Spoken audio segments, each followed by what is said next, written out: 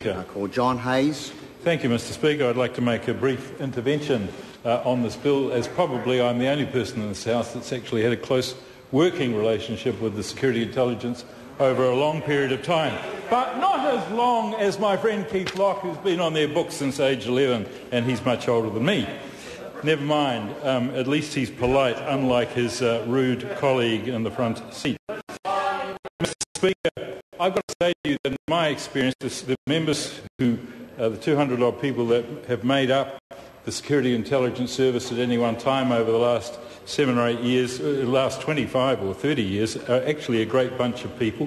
And they've been really well led by people like Don McIver, like Richard Woods more recently, and a constituent of mine at the moment, Warren Tucker. It's worth recalling when we think about this legislation that, in fact, up until 1956 in this country, the police did the work of the Security Intelligence Service, and then between 1956 and 1969, the Security Intelligence Service operated without any legislative base whatever. Mr Speaker, since 1969 we've had legislation, it's been reviewed on a few occasions, and because technological change has outstripped the old law, that's why we're in the process of revamping the legislation again.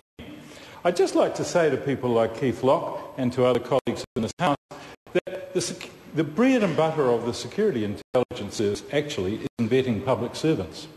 And that's quite important, as we remember Defence's chief scientist a couple of years ago who unfortunately slipped through the cracks.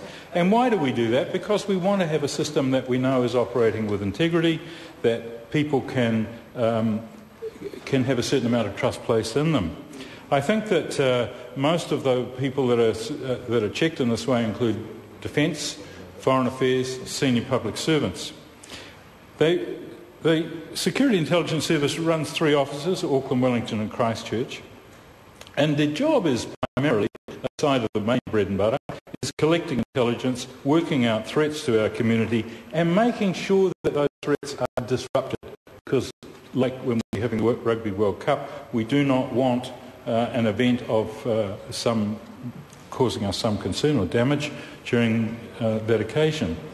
One other point I'd like to make is that the Minister in charge of the Security Intelligence Service cannot name somebody or cannot direct the service to follow a particular person that the Minister in charge is choosing.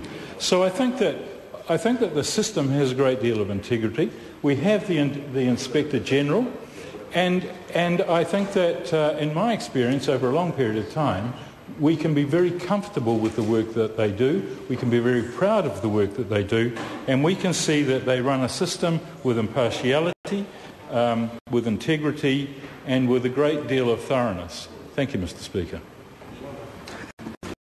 Members, the question is that the motion be agreed to. Mr Speaker.